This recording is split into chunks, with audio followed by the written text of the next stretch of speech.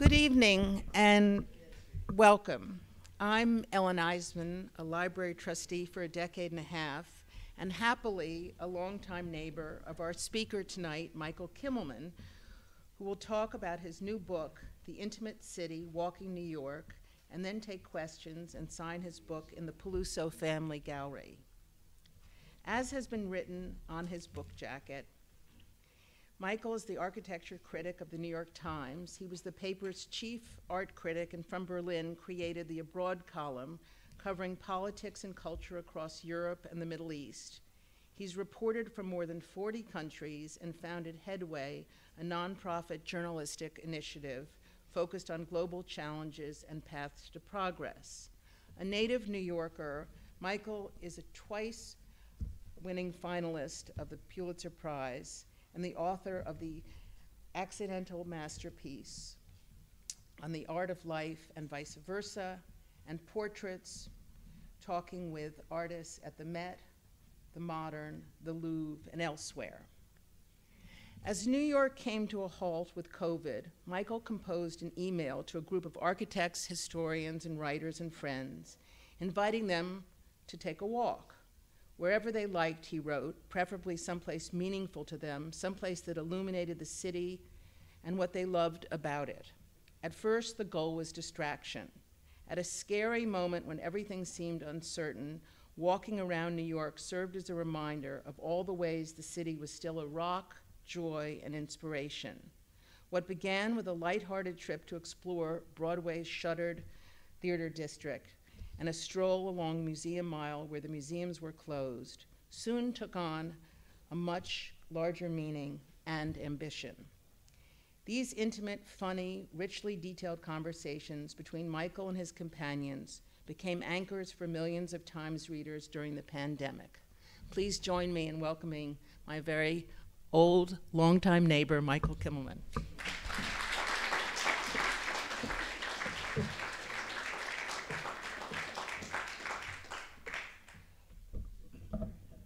Everybody, thank you, Ellen. That's very kind, except for the stuff about being old, but that's all right. The adjective I can. Yes. So thank you all for coming out this late afternoon, and let me begin by saying here we are, gathered together in a room, something that we couldn't do a couple years ago, and certainly 3 years ago when this project began. I think we've now gotten to a point where we kind of almost take this for granted again, but I think we shouldn't. There's something very profound and moving about the fact that we can do this, and we saw how important it was to come together, I think, during COVID, and how much the city actually is a place of shared space and shared responsibility, something that we appreciate precisely because we are all doing it together. So as Ellen said, this book began because, like everybody else, I suddenly found myself at home in a state of some panic, but also because I wanted to figure out how I could make myself useful. And I realized I wouldn't be able to do my job in a normal way. Things were shutting down. So what is it that I could do? And in those very early days, I thought, well, it's still possible to go outside and look around the city. And in fact, that might be the most interesting time to see it. I had done, as Ellen mentioned, a book years ago called Portraits, which began also as a project for the Times. As the art critic at that point, I didn't feel comfortable sort of hanging out with artists. Because it just seemed like a natural conflict of interest. So I wanted to cook up a way to spend time with artists I admired so I could pick their brains.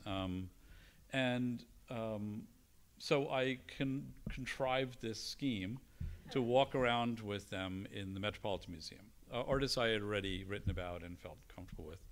When I first got that job, I was really very young, and I had no right to have that job, and I was just spent years trying not to make a complete idiot of myself in public. So I really genuinely wanted to learn from artists, but I also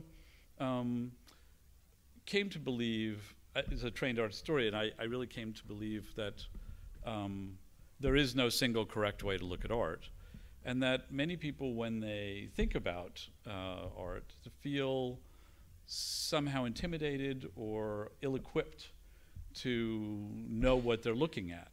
And so we, sort of attach ourselves to labels or feel that we need to read something or be told something. But I knew enough to know that artists are extremely selfish and particular about the way they look at art. And so that if people could hear the way artists see art and see that artists see the same art differently, then they would understand that they themselves have the right and the ability to just open their eyes and look. So the scheme began by asking some artists to go around the Metropolitan Museum with me, with the idea that Rashomon, like, we would look at the same place, but they would all look at it differently and thereby make clear that there is no single correct way to look. But then artists, it sort of caught on for a while, and so artists began to sort of ask to do this and then ask to do different things. Richard Serra wanted to look at stuff in the Museum of Modern Art, and Jake Lawrence wanted to do that, and then Lucian Freud wanted to go around the National Gallery in London, and Balthus in Switzerland. It was great for me, and it sort of came apart a little bit. But that idea of portraits was in my head, because of course that is the city too. There is no single right way to look at the city. We all compose the city. We are all, as it were, the artists making the city in our own ways.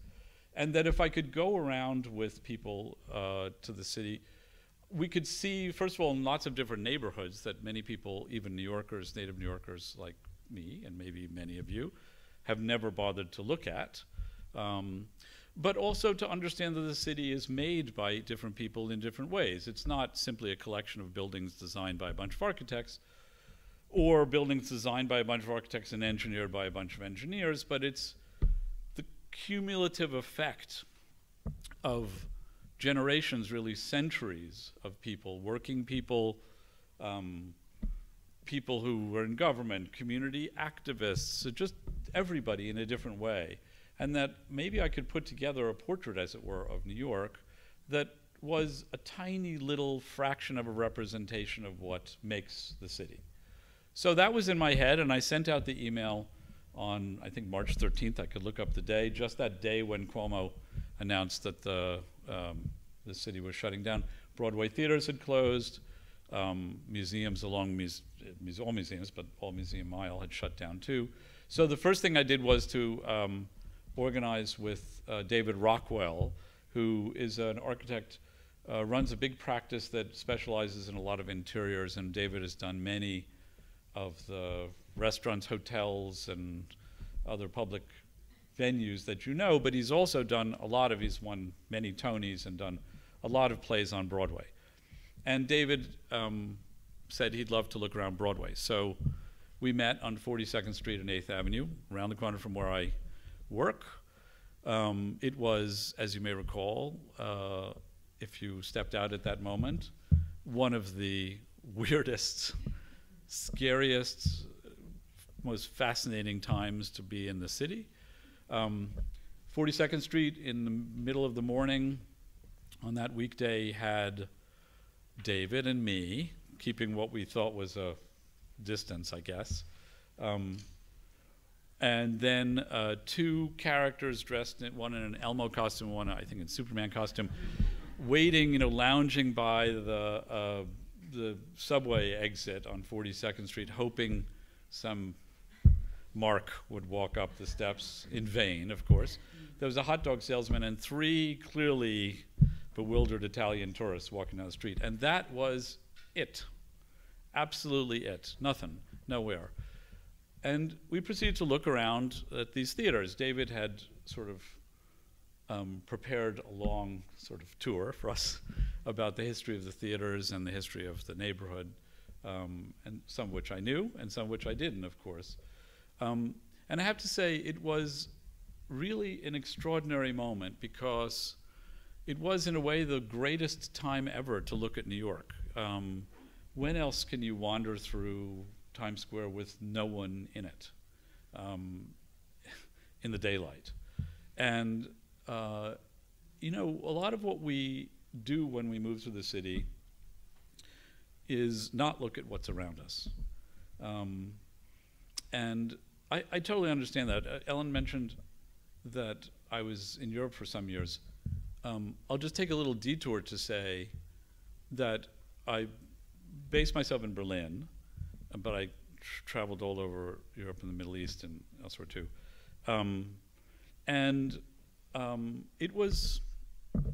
Reporters know this, it's one of the great privileges of being ignorant that you see things with fresh eyes. You know what this is like. So, for instance, in Berlin, I noticed there was a bookstore right down the, in the street below our apartment, and there were a couple of others up the block and another near my office and so forth. And these were all small independent booksellers.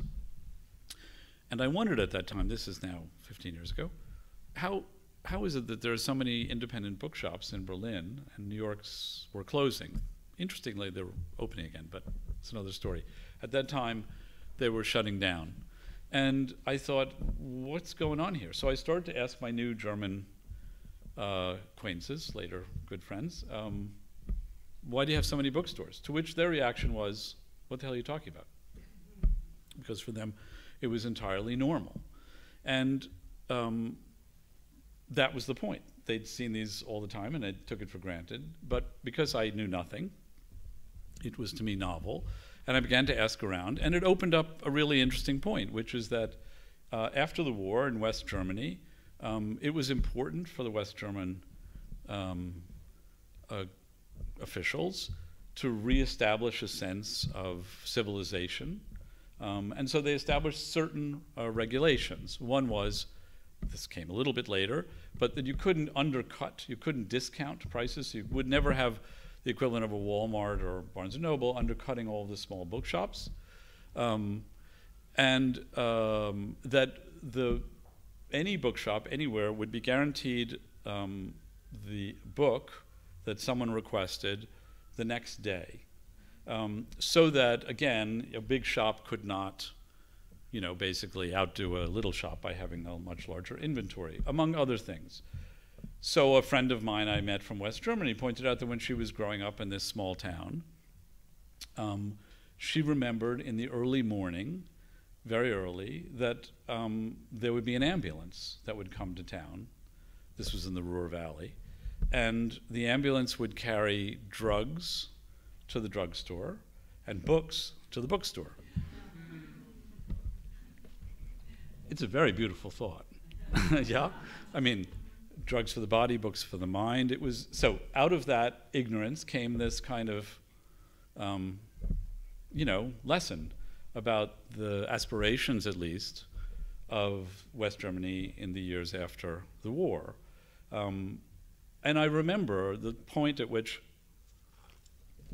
I went to Paris pretty often, and I remember the time that I left my house and arrived at one of the hotels I stayed in Paris, and walked into the hotel and realized that I'd done it without noticing or thinking.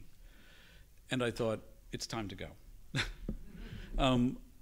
And so I get back to my point, which was that, what does it take for us to open our eyes and see what is in front of us?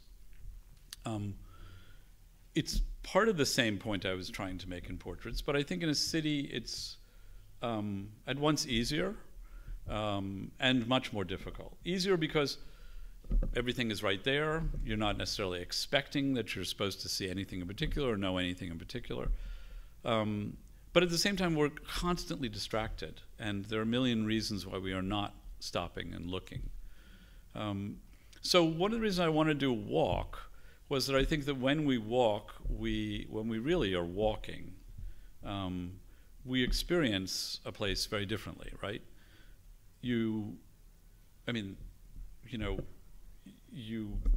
can walk quickly, of course, but generally when you walk, in the sense of sort of taking a walk, you begin to experience the city physically, right? So you begin to experience the way that the avenue blocks are much longer than the blocks, the numbered blocks. The way there's a slight grade on the street, whether it's up or down. You remember where there are certain smells, or the way the light comes through particular space between two buildings. And you know, we all, I think, take in the city unconsciously. There are walks that we enjoy, there are walks that we avoid. But that notion of actually walking is, I think, also part of owning the city. When you actually walk a place and you feel like you have kept your eyes open or absorbed it, you, I think, on some level believe you possess it. Why do we go touring places? Why do we spend a fortune and endure TSA lines and sit in those horrible seats in order to go to Paris, to walk through the 7th? It's because once you've done that, on some level you believe that now the 7th is yours. Not everything about it, but it's the closest you can come to sort of having some ownership of a place. I mean that in the best sense, you know, the sense that a city is a place that we all can somehow claim. And I think that's the other thing I wanted to convey in the book, that, and I believe it's very true, it informs my work, that the city of New York, above all other cities, is a truly cosmopolitan place. Cosmopolitanism is this notion of a diversity of different people coming together around this idea of a common shared endeavor in a common shared place. We're together, which means that we have to deal with each other. And we negotiate that togetherness all the time. In a sense, the city is by its nature the most democratic undertaking we've ever attempted, because we have to constantly be mindful of each other and find ways to exist together. And so for me, that idea that we go to different places in order on some level to share them is this very beautiful idea, really, about what our aspirations are as a civilization, that what we mean when we talk about democracy, what we mean when we talk about diversity. And I think New York embodies that. I speak this as a native, you know, biased person, but embodies it as much or more than any other city, in the sense that I think New York is a place that, so look, I mean, we all came from someplace else, I assume almost all of us, if not all of us.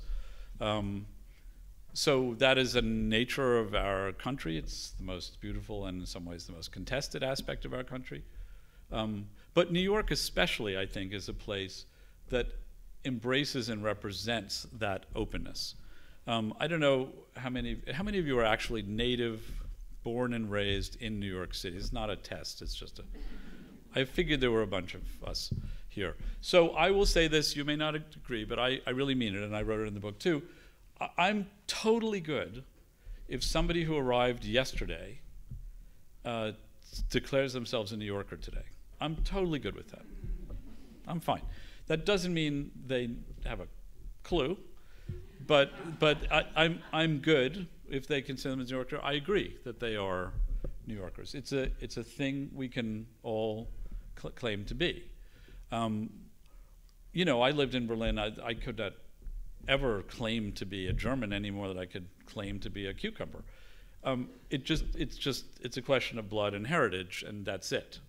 I could, you know, say that I lived there a long time, but on some fundamental level, one is always an outsider. I love Germany and love Germans. I don't mean that in a bad way at all. I think this is a thing about New York City, and it's one of our greatest, if not our greatest asset. So I wanted to convey that too by looking around the city. I'll just say, you know, it began, as Ellen said, as a kind of lark and a make-work for me.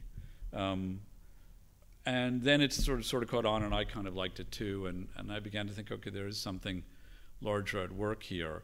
And then I began to think, okay, well, what does represent the city? It's infinite, so I could go to any neighborhood anywhere.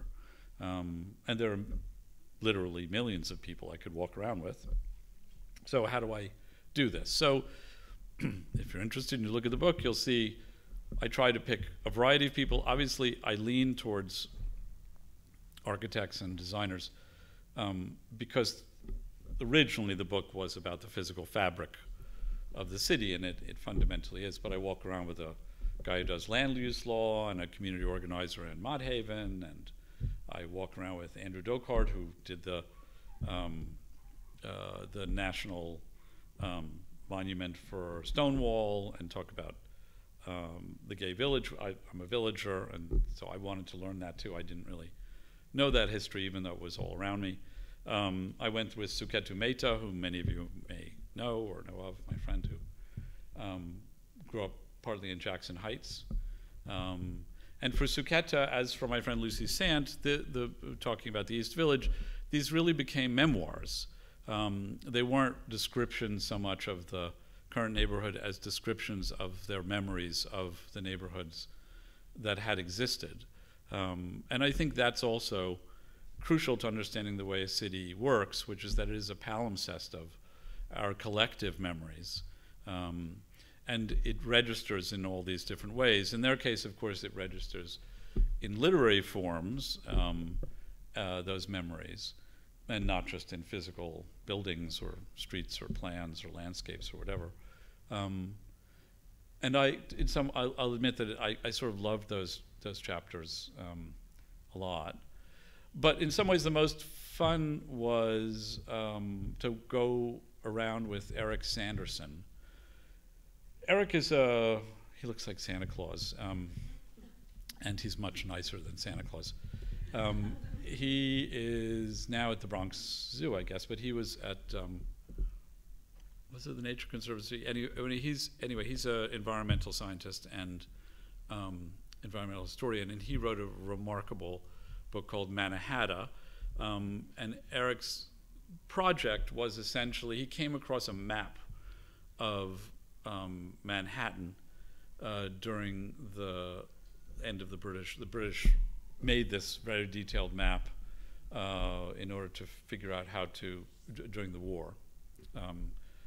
And so what he thought he could do is overlay that map on what is there now, but also look up all the ecologies and flora and fauna to sort of trace that to sort of map the city that used to exist. So my scheme was I met Eric at the basically the South Ferry. We stood on the edge of the city and stared out at the water, the harbor, pretending it was 1609, and Henry Hudson's ship was coming through, and we were, like the Lenape, no idea what was about to happen. And I asked him, okay, what would we have seen? What was the city like? And then we sort of began to talk about how the city had evolved, and we ended up almost going back to the Big Bang. But we were talking about the sort of glacial history of the city and why there are heights, and it was incredibly interesting. It was interesting in a few ways. Eric, I'll just say, comes from the West and had spent his time and got interested in geology because he'd been walking through Yosemite and studying a lot of the national parks, and he found that kind of landscape so moving, the enormous heights of mountains and the eccentricities of flora and fauna and so forth. Eric's a wonderful New Yorker. He's really attached to and understands what the ecologies were like that are no longer here. But he's not chastising us. He's just, he's actually a great fan of the great heights of buildings we have built and the eccentricities of the millions of people who have come here. Essentially, he understands that we've replaced one kind of ecological landscape with another. And I think that's a very beautiful thing too.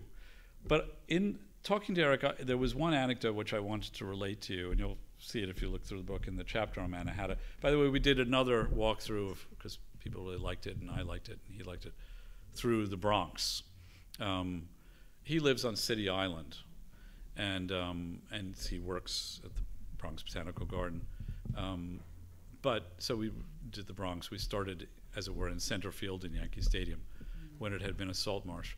But in Manhattan, or Mannahatta, as Lenape knew it, he pointed out the Collect Pond. And I wanted to tell you the story of the Collect Pond now, because to me, it is also a parable of progress in the city and the way in which change happens.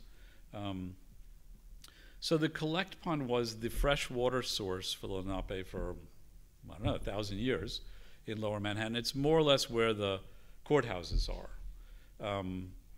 And then the Dutch arrived, and then the English arrived, and then they started to colonize all of Lower Manhattan. And we can talk, if you want, in question and answer about whatever you'd like, but I'm happy to go into some details about neighborhoods or stuff, including Lower Manhattan. But what happened as the population grew is it began to occupy the areas around the Collect Pond, and industries started to grow in Lower Manhattan.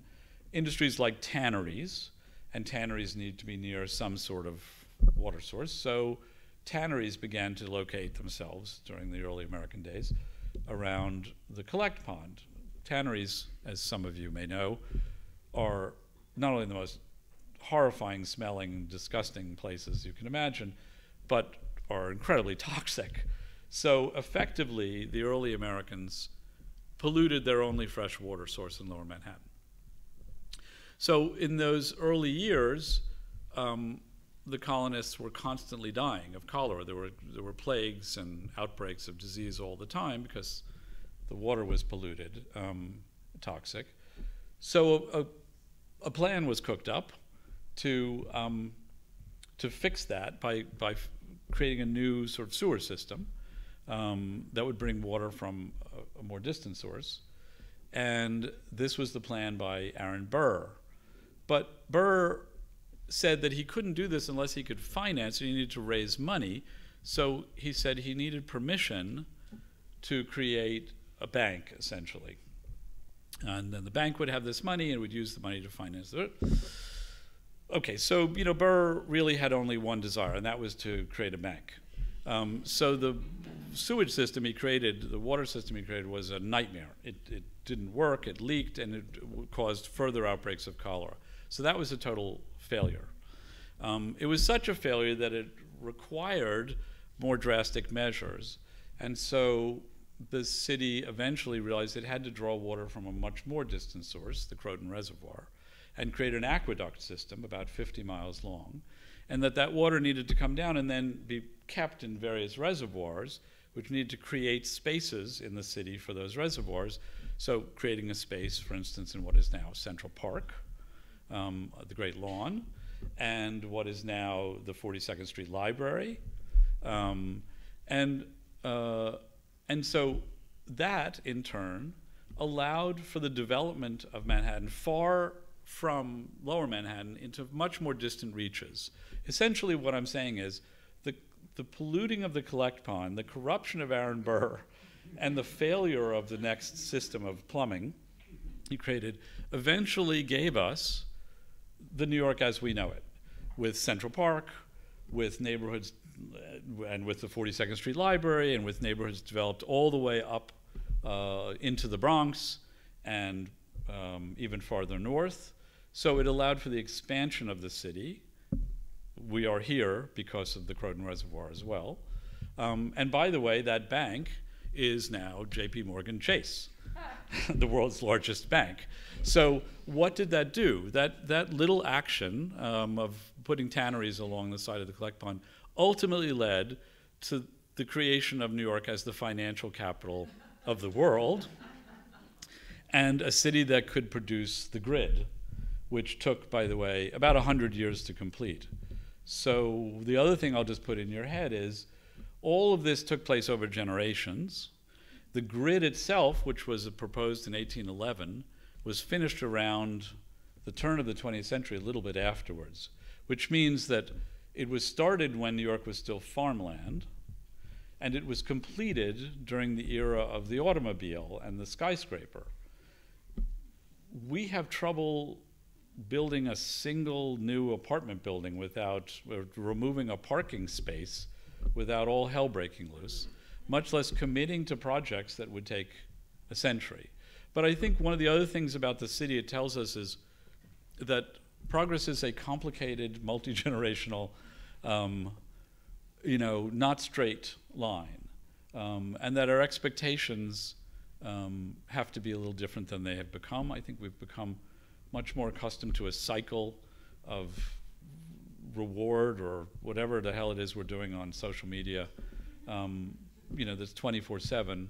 But also think of things that are larger than ourselves, and think beyond ourselves. It's very hard to do. Climate change is obviously, another example of how difficult that is for many people to think about, to rationalize. I think I'll get back to walking just to say, if you're really walking, of course, I walk around with my earbuds in and listen to podcasts or music or whatever. But on some level, if you're really walking and taking things in, the pace of absorption is also different. And I think that's something I also wanted to remind people of. There was a remark by Kundera I quoted. I wanted to get it straight. But it has to do with the slowness of time. He said there's a secret bond between slowness and memory. He writes in a book called Slowness. He says, just as there is between speed and forgetting. And I think that's right. I'll just read you these couple of paragraphs. A walker in New York, I write, registers topography bodily, filling the length of avenue blocks, the slopes of hills and valleys that even the Manhattan grid does not entirely flatten and erase. Walkers grasp the relative height of curbs versus tall buildings, the way sounds and smells, halal carts and garbage trucks, steam pipes and salt air, scent the streets and shape space. To walk the city is to invite the serendipity of coming upon a community garden or the wooden piles of a decrepit pier or spring crocuses pushing through cracked pavement. It is to experience the endless juxtaposition of this with that, which is New York's calling card. To have walked a place is also, in some measure, to possess it. During the 19th century, Baudelaire's flaneur wandered Paris's boulevards and the city's gaslit glass and iron arcades to dissect the spaces of modernity. Walking was a means of discovery, an act of social analysis and criticism. Following in Baudelaire's footsteps, Walter Benjamin's flaneur during the 1920s and 30s became a collector of urban details, forming a mental atlas of the city, bearing witness to the mess of detritus and paraphernalia, the spectacle and sensory overload. The flaneurs that Baudelaire and Benjamin conjured up did not rush. A big city like New York may change every second, but it reveals its secrets slowly to the patient, open-eyed, and open-eared observer. Horns honk, history murmurs, the flaneur listens. So I just wanted to say what was also really lovely, some of you remember the pots out the window at 7 o'clock. What were we doing? I mean, we were thanking, obviously, the emergency workers and hospital workers and others. But I think we were doing something else too, which is letting each other know we were there. We were leaning out the window and noticing there were other people. We weren't alone in the city. And there was this sense, I think, of a shared, of strength that came from this shared sense that we were going through this thing together. I know people left, but for me, actually, being in the city was very,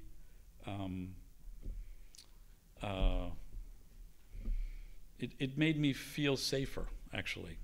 It made me feel I wasn't alone. I was downstairs. You were downstairs. Yeah, exactly. And I wanted, therefore, the series and the book too, to convey something of the distraction and sense of possibility that that I was feeling by doing this project. So I know the reactions I got were that a lot of this was a relief from the endless terror that was the news every day, and the sense that something worse was about to happen, not just because of COVID, but other stuff you may recall. And I think that was also important to me. You know, I was pressed a lot at that time to write something about what was going to happen to the city.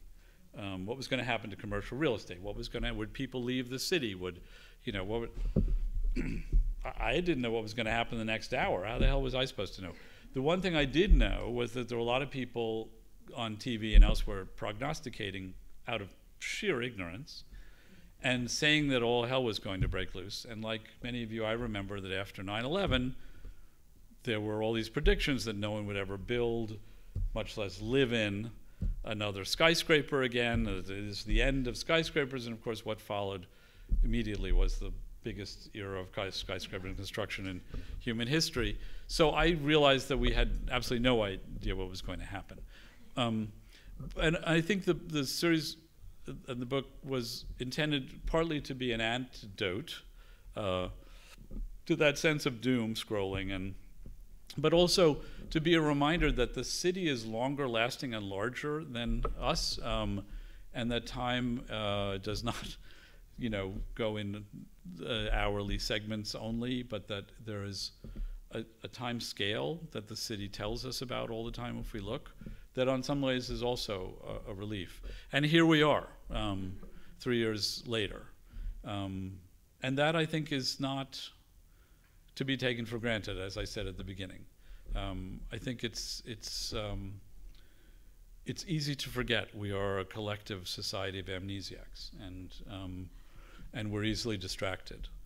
But I think the lessons of the city, as well as the pandemic, are that we're also extraordinarily resilient, and that things change, and not always for the worse. So, thanks. I'll take any questions you've got.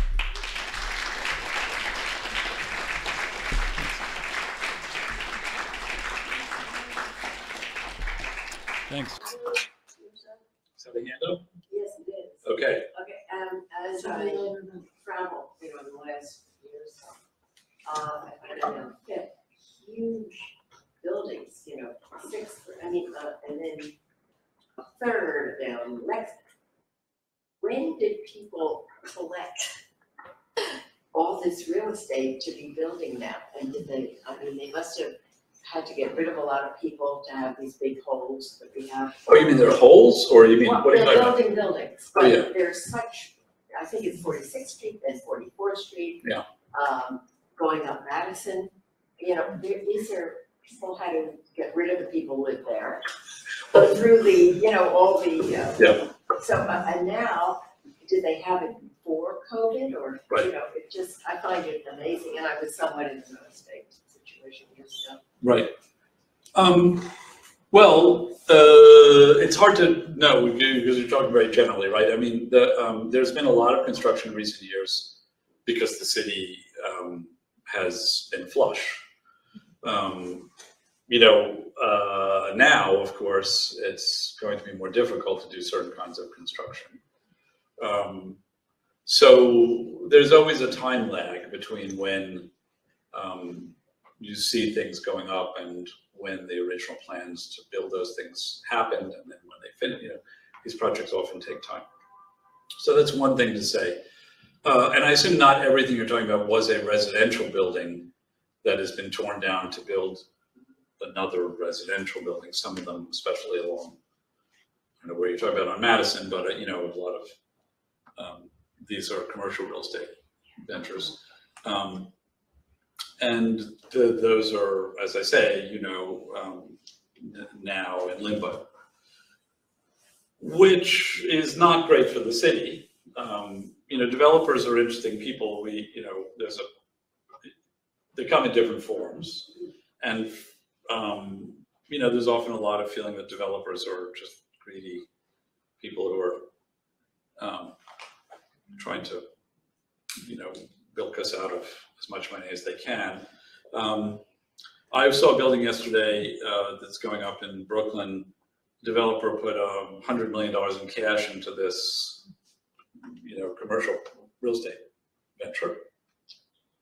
It's a remarkable building. I probably won't write about it, but it's remarkable. That's taking a lot of risk in order to build something that he believes is going to ultimately be good for the city and also make him a buck. So when we need developers to build housing, because we got out of the public housing business as a nation, so I'm not against the fact that there's more stuff being built. And the truth is we have an extraordinary housing shortage in New York. So, I'm hearing in your voice a little bit, and please correct me if I'm wrong, some concern that people were kicked out to build these new things.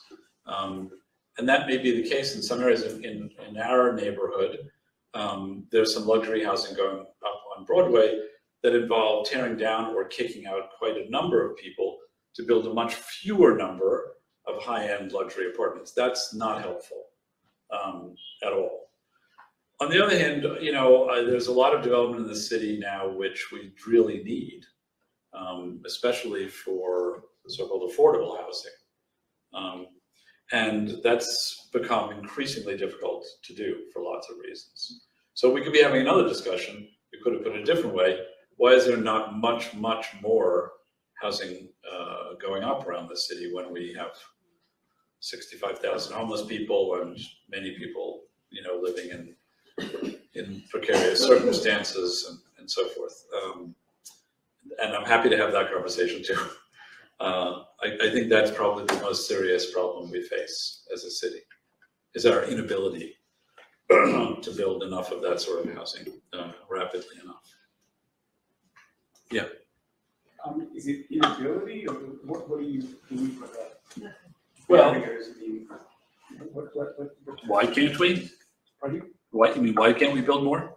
Why aren't we? So, again, we're talking generally. I'm talking more specifically about housing for middle and low income New Yorkers.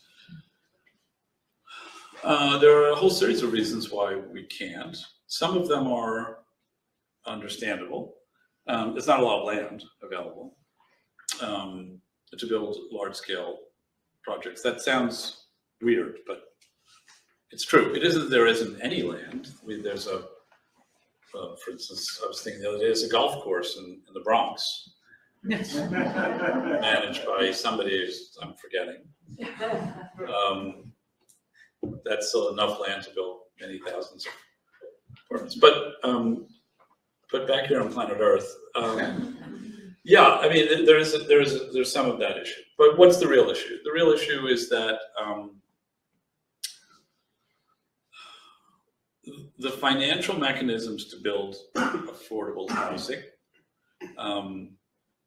are complex. There are not a lot of developers who are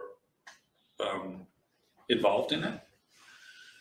There are enormous regulatory obstacles that we've created.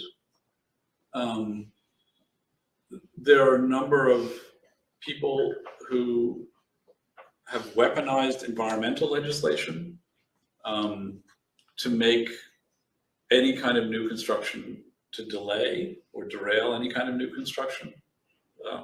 That's a fundamental NIMBY thing. People like their neighborhoods very often the way they are, or they fear that change will be worse for them. This is not something we New Yorkers used to feel, by the way.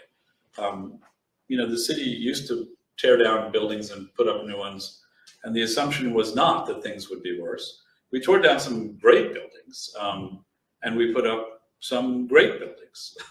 But now I think, and it's been for a long time, a kind of presumption that anything that comes down is going to be replaced by something worse, or replaced by something, especially in underserved neighborhoods, that will displace people, make those neighborhoods less affordable. So our conversations around this are sclerotic. Our bureaucracy is broken. The financing of these projects is really difficult. Albany, as some of you may or may not have been paying attention, just failed to do anything on housing in New York State, anything, even though everyone agrees that there's a problem. And that was a problem both from the right and the left. So there are no tenant protections. There are no tax incentives now for developers to do affordable housing, even for projects that have been agreed to. This is an extremely dangerous situation. And everyone believes that if they're the NIMBY in question, they're not a NIMBY, there's a good reason why they don't want something. But look, the neighborhood that Elle and I are in, just up the block, there is a residence for single moms, just at 83rd Street. Around the corner, there's a residence for formerly homeless seniors. There's public housing 2 blocks away on Amsterdam Avenue, a lot of it. We live in what is one of the wealthiest neighborhoods now in the city, by far. We're the safest, wealthiest, whitest neighborhoods in the city. And there are also projects for Black and brown people, and projects for formerly homeless, and projects. It's fine. We could use more of it in our neighborhood. So I don't believe that there's any neighborhood, well-to-do neighborhood, that cannot absorb more development. The city, I just talked to you for an hour about how the city is a collective undertaking, a shared endeavor. We have to constantly remind each other that we're doing this together. If it's just a bunch of us richer people living in a city, no one's going to be there at the grocery store during COVID to sell you a banana or drive that ambulance or beat your nurse. I mean, this is not the way a city functions. So, I don't mean to sound preachy, but we somehow confused the idea that preservation and neighborhood sort of character is so sacrosanct that nothing can disturb it.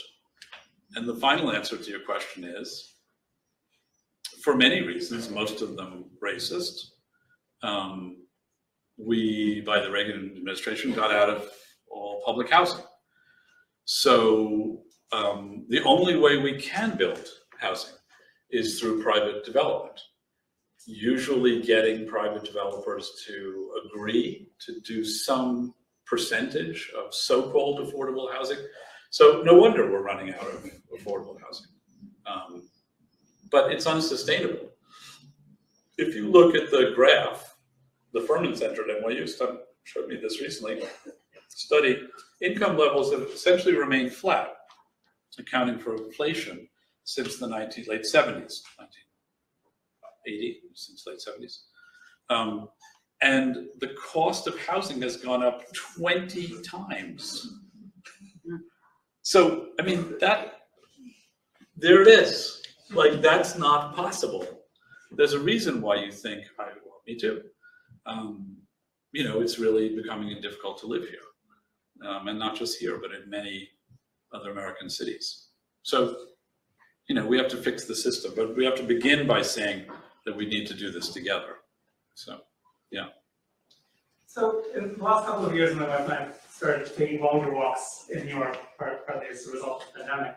And something that I've been surprised to learn is that there are just huge swaths of the city that were very close to places I had been that I just didn't know. Mm-hmm. And that's because they were between subway lines. You look at Manhattan especially, you get a sense of the subway being ubiquitous, although it's going off one way that it isn't as much. And in Queens and Brooklyn, there are just enormous swaths of the city between the subway lines. And I just didn't know what they looked like. Yeah. I was delighted to learn on a recent walk from Bed-Stuy to Astoria. Right. This beautiful cemetery, nice. Mount Zion Cemetery, in which there's a glorious view of the Manhattan skyline. Yeah. That I'm sure very few people who live in Manhattan have ever seen. Right. And I wonder, I just invite you to talk about how the subway really shapes our experience, especially as Manhattanites and maybe people living in New York City more broadly. But although, when you come back from, say, Berlin or London, it seems pretty shabby as a public transit system. It does go everywhere, it seems. Yeah. And yet it doesn't. There's more of the city beyond like walking roads and stuff now. Yeah, if you want to think about, by the way, what New York was and what New York is in terms of our ability to get things done, the subway system is a good place to start. I just did a little film with Ken Burns about the Brooklyn Bridge. It was following up on a film he made some years ago, so we made another film. And so the that period, when the Brooklyn Bridge was built, for those 15 years, there was the creation of the trans-oceanic cable, the completion of the transcontinental railway, the building of the Suez Canal, the invention of the light bulb, and the telephone. But also the beginning of the New York subway system, which were systems built out into areas that were still farmland. So they were speculative ventures about a future city that was what we would now call transit-oriented development. The idea that you put these subways places and people will go out to them. I don't know how many of you take the 2nd Avenue subway, those nice 4 stops we built. 100 years, right? 100 years passed since the first proposal to build that.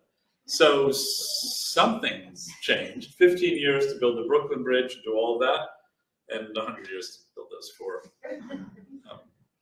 fine stations. So first, I mean, there was a guy named Alex Garvin. Does anybody hear that ring a bell? Yeah. In New Haven. Yeah, so Alex taught at Yale, but he also he worked for every city administration since the Lindsay administration in city planning, and he was in charge of the redevelopment of Ground Zero, and a lot of other stuff. Alex was a sort of he was a friend and somebody I consulted from time to time. He's wonderful.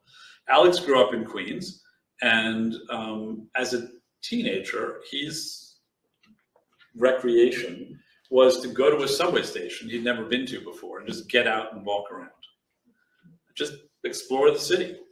And, you know, I don't know how many of you hear that and think, oh, that sounds like a cool idea. Just, why not? On a Saturday, just pick a station, go up. None of you will do it. And I don't do it. I mean, I've now, because of my job, I've been to many, many, many places in the city I never went before. But you're absolutely right. The subway is the only thing that gets you there. And then you discover that the subway, think about Queens. The 7 line is amazing. We've all been to Flushing, and you've gone to the tennis center or a Mets game or whatever, and you've been to Astoria. So most of Queens beyond that is, you know, looks like Ohio. And, you know, how do you even explore it? It tells you just how important mass transit is to the functioning of the city and how inequitable the city is where there is not mass transit. Because what does that mean in terms of getting to a job? You have to either find a bus, or you have to have a car, or you have, right? And that relates a lot to where we placed, say, public housing. You know, someone who's commuting from the distant parts of Queens or Brooklyn. The Bronx is also an issue, but Bronx is complicated in a different way. You're right. So there are a lot of these interstices. So I've said a few things in response, but I suppose the final thing I should say is what you do is great. And it is fun. I mean, I really enjoyed this a lot. Obviously, I had cool people to go around with, but I mean, how many of you have like really wandered around Jackson Heights? If you're embarrassed not to say, Jackson Heights is just a wonderful neighborhood. It's just like so cool. It reminds me a little of the Village when I was growing up. It's kind of scruffy. It's incredibly like complicated with all these subcultures and great food and great music. And it's just like, wow, like where did that happen? So that's just one. And there are millions of those neighborhoods around. The city is full of a million other cities. So I really do encourage you just to do it. I mean, I'm supposed to sell my book, so take the book and wander around. But it's really revelatory. We live in like the most amazing place because it is so concentrated, and the subway allows us to get to these places. This is not like London, which is the only other comparable city. And certainly, you know, I mean, there are other amazing places, but New York really is special in its diversity. Yeah. I've read that the commissioners, when they laid out the grid, made an incorrect assumption that the flow would be from east to west. And for that reason, they situated they aligned the long blocks east-west. And I think if they'd done it differently, Manhattan might look very, very different. If you had the long blocks running, because it is very frustrating, this long skinny island when you're trying to walk uptown and every 45 seconds you have to stop for a light. So, in the early days, first of all, everything was concentrated in the southern end of the island. The idea was that the grid would allow for development. It was the greatest real estate decision in the history of humanity, or the worst, depending on how you look at it. But remember that they did that. It wasn't like a guess. What they would, all of the industry, all of business, all money, all traffic, everything was in the water. So really, the only thing that did matter was to go from one river to the other, and everything needed to travel, meaningful travel by water. So that was really fundamentally what happened. We wouldn't really have many reasons to go in 1817 or 25 from Houston Street, or whatever it was called at that time, to 96th Street. That would be crazy, unless you lived up there and that was where your farm was. So it wasn't so much it was the wrong decision, but the grid is a reflection, as I said about palimpsests, of the way in which the city has evolved. And we forget that we are here because of the harbor, because this was the greatest natural harbor. And so we were driven by our piers, which used to be like a comb, teeth of a comb on either river. They started on the east side. Then that river wasn't deep enough, so they moved to the Hudson. And you had all those piers along the Hudson, 75 or more of them, that stretched up for the ocean liners and other things. And then by the end of the Second World War, that's no longer how freight moved. Ships had gotten too big. Air travel had begun to replace ocean liners. People were driving. We were completing the interstate highway system. And so all of those edges of New York suddenly became derelict. And that, we're not going to go through the whole history of New York, but that grid you're describing reflects that early manifestation, which then created this life on the edges that disintegrates, which then created other opportunities. In those broken down places, you had art communities develop, you had an LGBTQ community, which settled in places along Christopher Street and elsewhere in the village. New York is really interesting because in its lowest moments, supposedly lowest moments, are also sometimes its most creative ones. And then out of that, we needed to reinvent the waterfront and decide what we wanted to be again. So that's where we are kind of now. Does anybody here remember Westway? Marcy. Yeah. Yes. Yeah. I have a thing to say about Westway, but I don't know how much time we have, so I'm not sure I should do it. Yeah. So I lived in Forest Hills for the last 7 or 8 years. Love Forest Hills. Yeah. And I've done a ton of walking. I've probably walked every street in the neighborhood. Great. I've walked around Jackson Heights, Yep. Gardens, Flushing, all that stuff. Good. And once COVID hit, you saw the flavor of those walks start to change. Yeah. Because all of a sudden you had people out and exploring and seeing the neighborhood. And, everyone was dying for an escape, so they'd go outside and look around. Yep. And now that things have sort of calmed down a little bit, you start to see that change. But I was just wondering, do you think that sort of attitude of people going out and exploring the world and seeing what's around them, is that something that's persisting, or is it going to fade as sort of we return back to normal? Yeah. COVID is over, so. Yeah. I mean, this is, as I say, this is a concern. I'm not a prognosticator, so I really don't know. But I do think, we do settle back into routines all the time. And, I'm not persuaded that people are going to continue to work remotely. And I'm not really persuaded that, people who left the city are never coming back, all that sort of thing. But I do fear that you're right.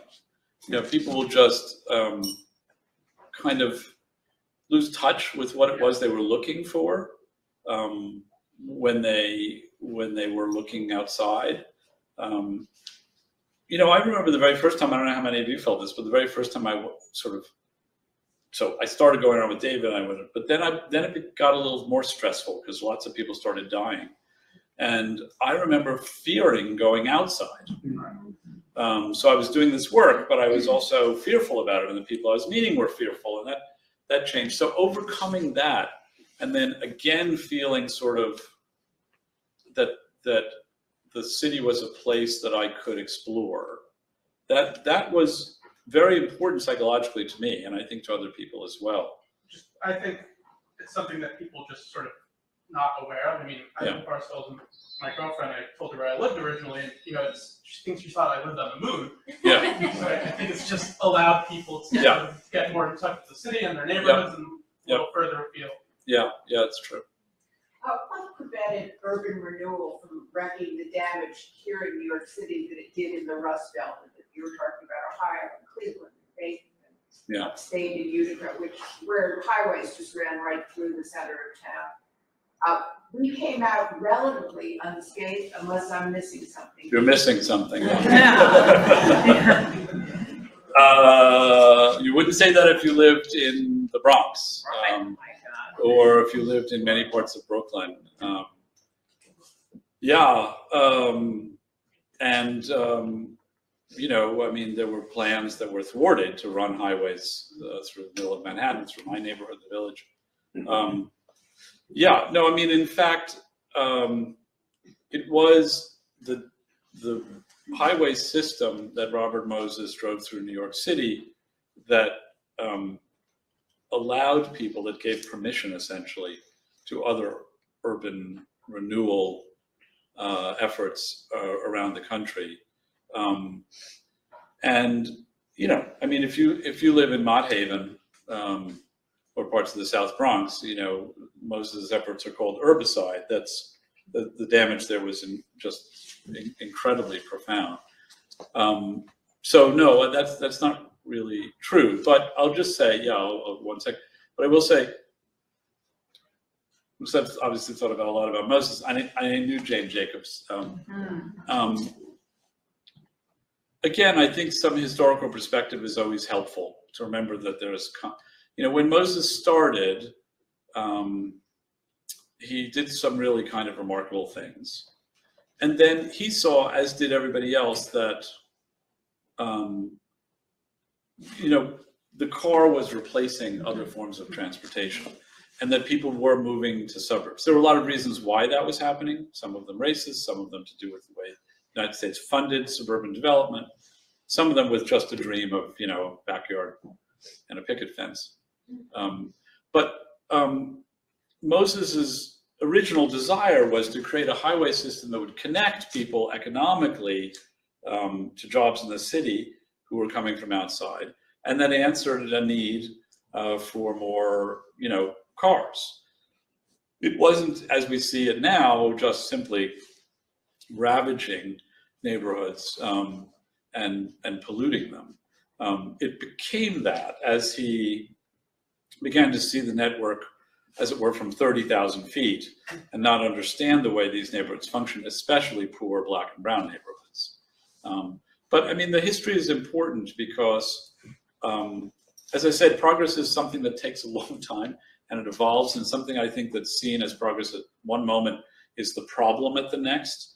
And we have to, I think, accept that and understand it, that there is no fix, which is the fix, but that this is a constant ongoing process.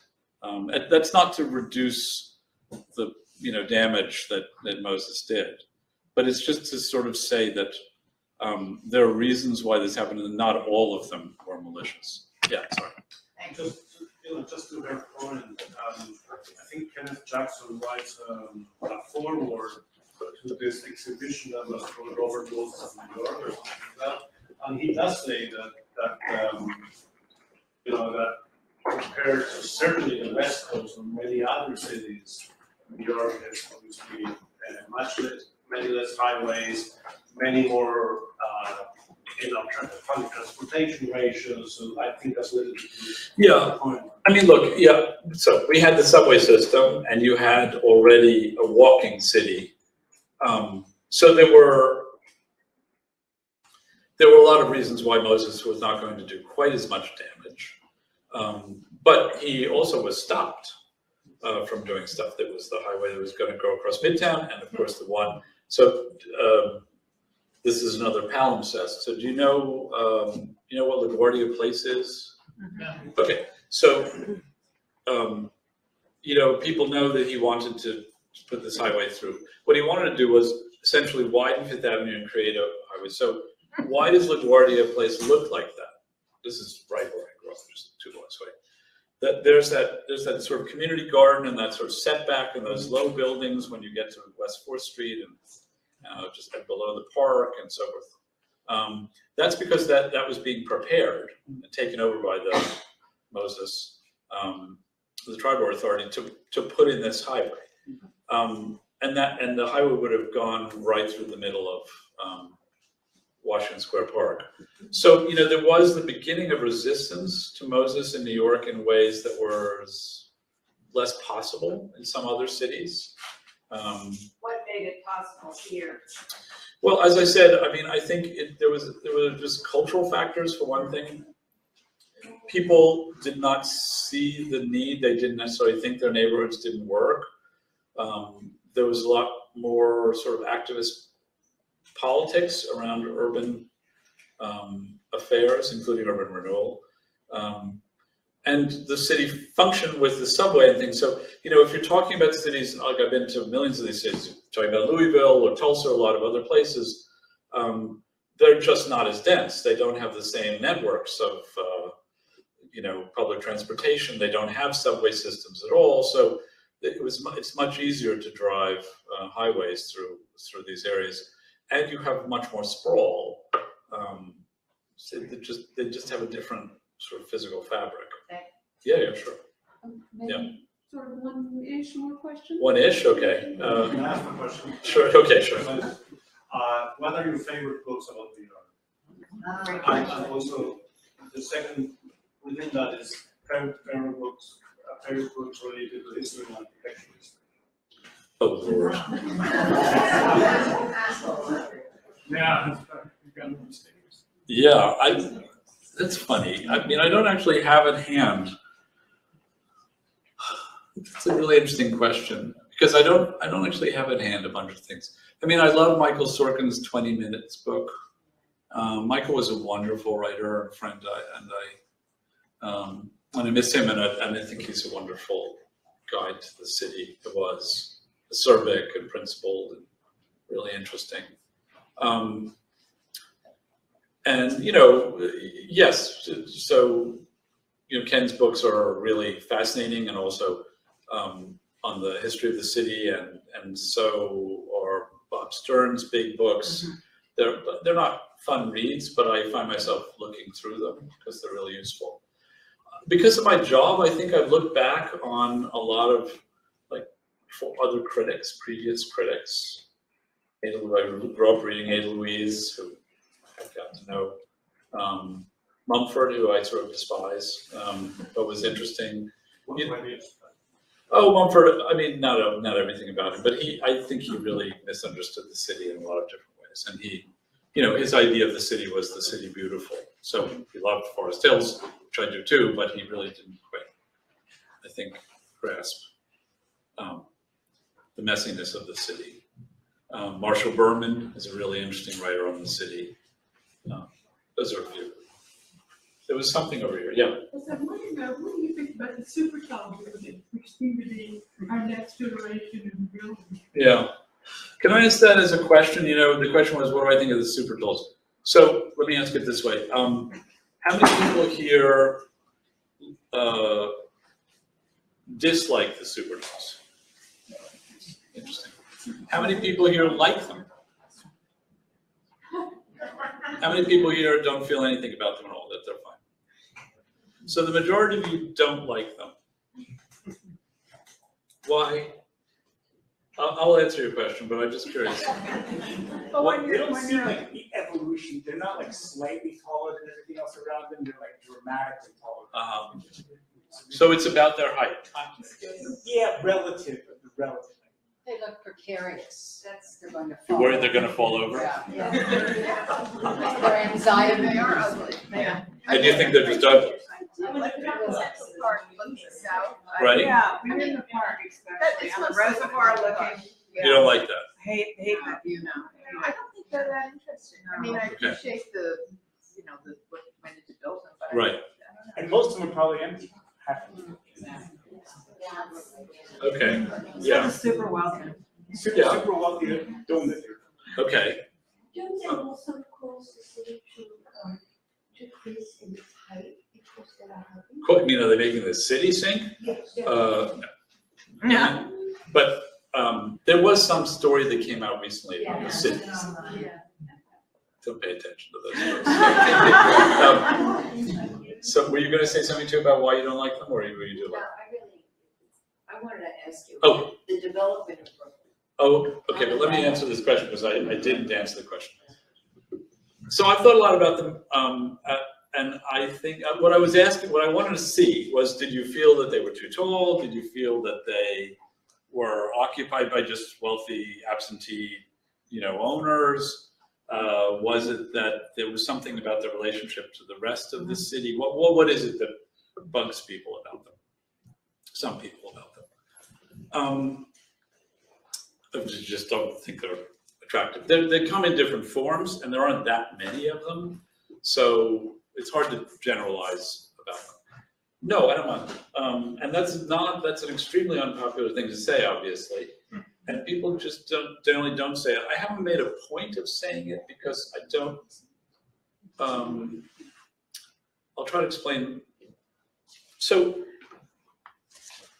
the city has had various versions of tall, and there's nothing to me inherently problematic with tall. If we don't like tall, then really this is not the place to be. So, and then I don't know what, so then what is tall? Tall is a relative term, like tall relative to something. So, okay, so maybe you could say they're too tall relative to the other tall buildings. And they do definitely stick up. It's worth remembering, by the way, that when the first buildings went up along Central Park South, they were extraordinarily tall, and there were complaints about the shadows, and this is just horrible. And now, of course, it's like, oh my God, these buildings are so much taller than those wonderful buildings along Central Park South, which are so beautiful. And so that is normal. That has always been the case. Tall has always been something that people have had a vexed relationship with. To me, there is something weird and awesome too about just how much taller they are. I think that's something. Some of them I hate. Some of them I think are, a couple of them I think are kind of interesting looking. I think they all represent a certain sort of aesthetic moment that's not actually my favorite. But I don't think that they're all inherently bad. So then the question is, so if it's not height, what's the problem? And I think then you enter into a different discussion.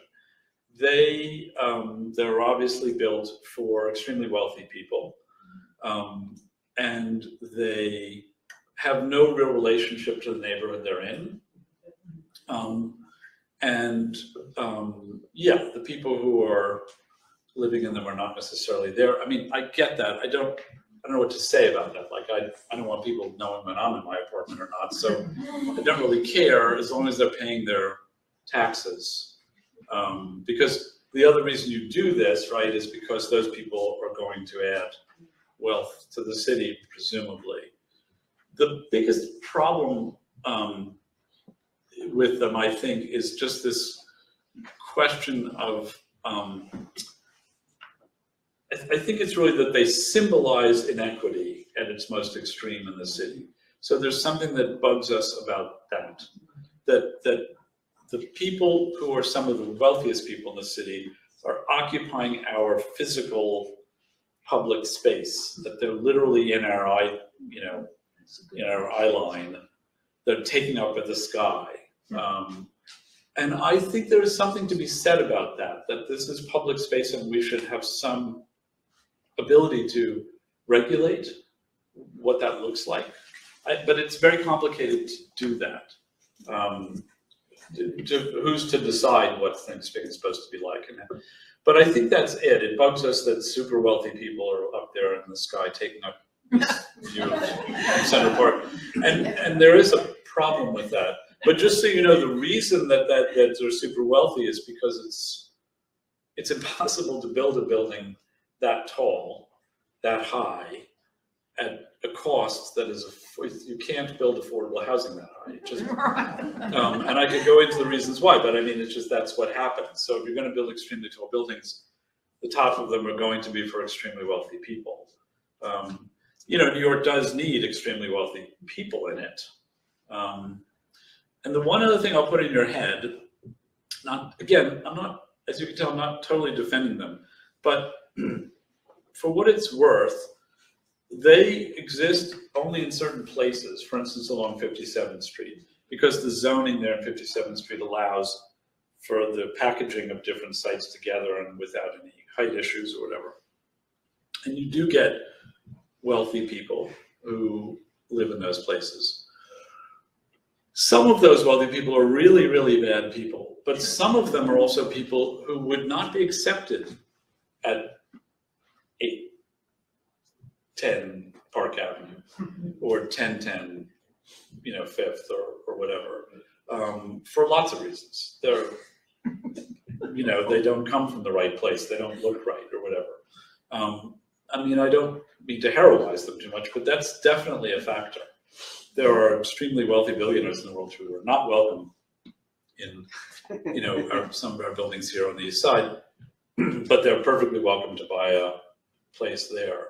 So I'm not comfortable entirely saying that they're inherently bad. I think those buildings will come to look okay over time. Yeah. Not all of them. We have lots of crappy buildings that are 80 stories high, 70 stories high, which is part of the fabric of the city. So some of them will be okay and some of them won't. But one thing you notice they've done, I'll stop, I know, is that the city had a profile which was quite interesting, where you had sort of at the very bottom this very high, and then there was low, and then there was a little high, and then low. And now it's much more complicated. And it looks different from different angles. That's kind of interesting. You know, it made me think about this particular conversation. You know, maybe because I'm in my 20s, and Avenue of the Americas was so different from everything else, and it was so modern. I mean, it was a business street, right? But still, I was like, I didn't like it back then. I'm like, oh, it's I don't like this street. Why is this street?